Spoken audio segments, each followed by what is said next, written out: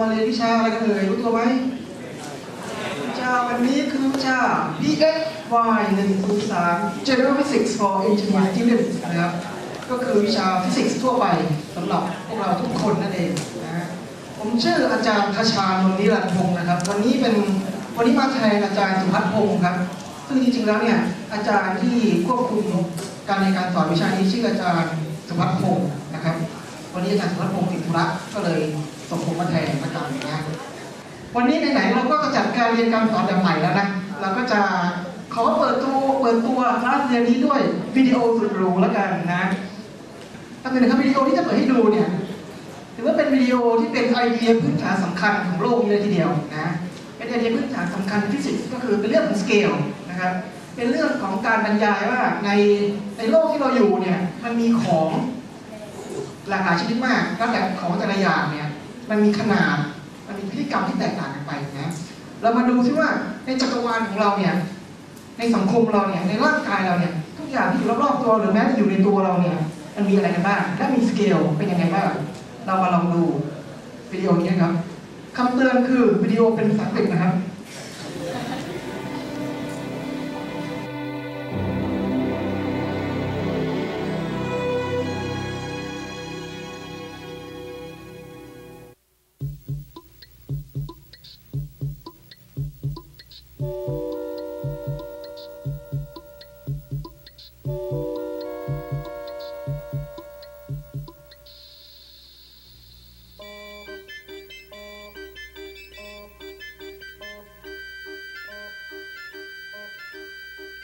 The picnic near the lakeside in Chicago is the start of a lazy afternoon, early one October.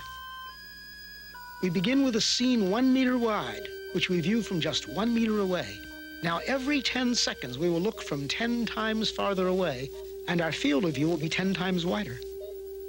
This square is 10 meters wide, and in 10 seconds, the next square will be 10 times as wide. Our picture will center on the picnickers, even after they've been lost to sight. 100 meters wide. The distance a man can run in 10 seconds. Cars crowd the highway. Powerboats lie at their docks. The colorful bleachers are Soldiers Field. This square is 1 kilometer wide, 1,000 meters. The distance a racing car can travel in 10 seconds. We see the great city on the lake shore. 10 to the 4th meters, 10 kilometers. The distance a supersonic airplane can travel in 10 seconds. We see first the rounded end of Lake Michigan, then the whole Great Lake. 10 to the 5th meters. The distance an orbiting satellite covers in 10 seconds. Long parades of clouds, the day's weather in the Middle West. 10 to the 6th, a 1 with 6 zeros, 1,000,000 meters. Soon the Earth will show as a solid sphere. We are able to see the whole Earth now, just over a minute along the journey. The Earth diminishes into the distance, but those background stars are so much farther away that they do not yet appear to move. A line extends at the true speed of light. In 1 second, it half crosses the tilted orbit of the moon.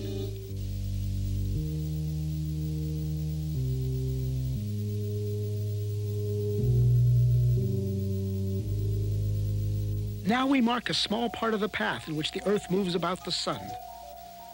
Now the orbital paths of the neighbor planets, Venus and Mars, then Mercury. Entering our field of view is the glowing center of our solar system, the sun, followed by the massive outer planets, swinging wide in their big orbits.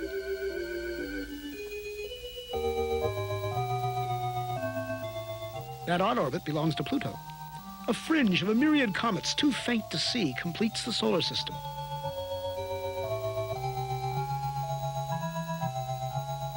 Ten to the 14th. As the solar system shrinks to one bright point in the distance, our sun is plainly now only one among the stars. Looking back from here, we note 4 southern constellations, still much as they appear from the far side of the Earth. This square is 10 to the 16th meters, 1 light year, not yet out to the next star.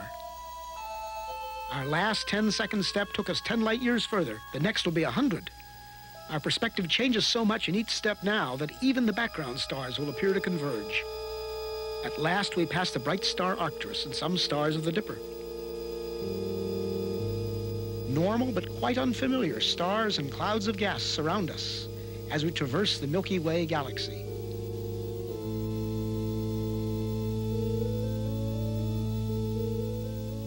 Giant steps carry us into the outskirts of the galaxy.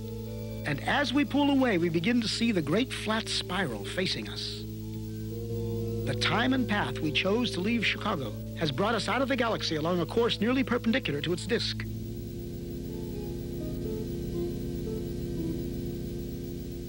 The two little satellite galaxies of our own are the clouds of Magellan, 10 to the 22nd power, 1,000,000 light years.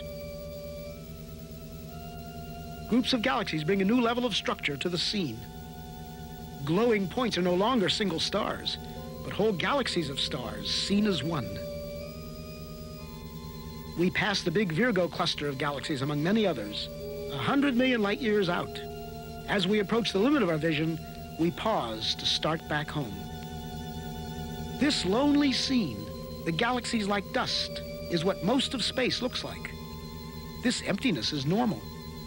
The richness of our own neighborhood is the exception. The trip back to the picnic on the lakefront will be a sped-up version, reducing the distance to the Earth's surface by 1 power of 10 every 2 seconds. In each 2 seconds, we will appear to cover 90% of the remaining distance back to Earth. Notice the alternation between great activity and relative inactivity, a rhythm that will continue all the way into our next goal, a proton in the nucleus of a carbon atom beneath the skin on the hand of the sleeping man at the picnic.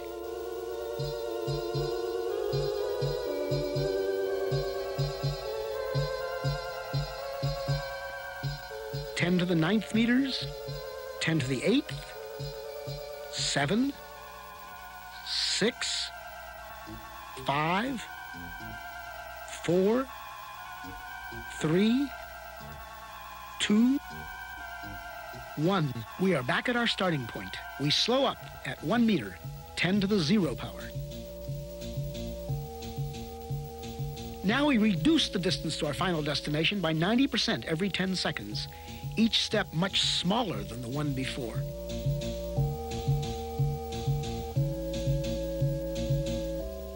At 10 to the minus 2, 1/100th of a meter, 1 centimeter, we approach the surface of the hand.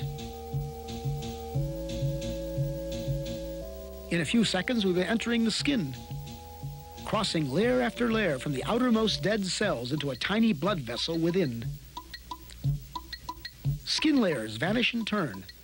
An outer layer of cells, felty collagen. The capillary containing red blood cells and a roughly lymphocyte. We enter the white cell. Among its vital organelles, the porous wall of the cell nucleus appears. The nucleus within holds the heredity of the man in the coiled coils of DNA. As we close in, we come to the double helix itself, a molecule like a long twisted ladder whose rungs of paired bases spell out twice, in an alphabet of 4 letters, the words of the powerful genetic message. At the atomic scale, the interplay of form and motion becomes more visible. We focus on one commonplace group of 3 hydrogen atoms bonded by electrical forces to a carbon atom. 4 electrons make up the outer shell of the carbon itself. They appear in quantum motion as a swarm of shimmering points. At 10 to the minus 10 meters, 1 angstrom, we find ourselves right among those outer electrons. Now we come upon the 2 inner electrons held in a tighter swarm. As we draw toward the atom's attracting center, we enter upon a vast inner space. At last, the carbon nucleus, so massive and so small. This carbon nucleus is made up of 6 protons and 6 neutrons. We are in the domain of universal modules. There are protons and neutrons in every nucleus, electrons in every atom, atoms bonded into every molecule out to the farthest galaxy. As a single proton fills our scene, we reach the edge of present understanding. Are these some quarks at intense interaction? Our journey has taken us through 40 powers of 10. If now the field is 1 unit, then when we saw many clusters of galaxies together, it was 10 to the 40th, or 1 and 40 zeros.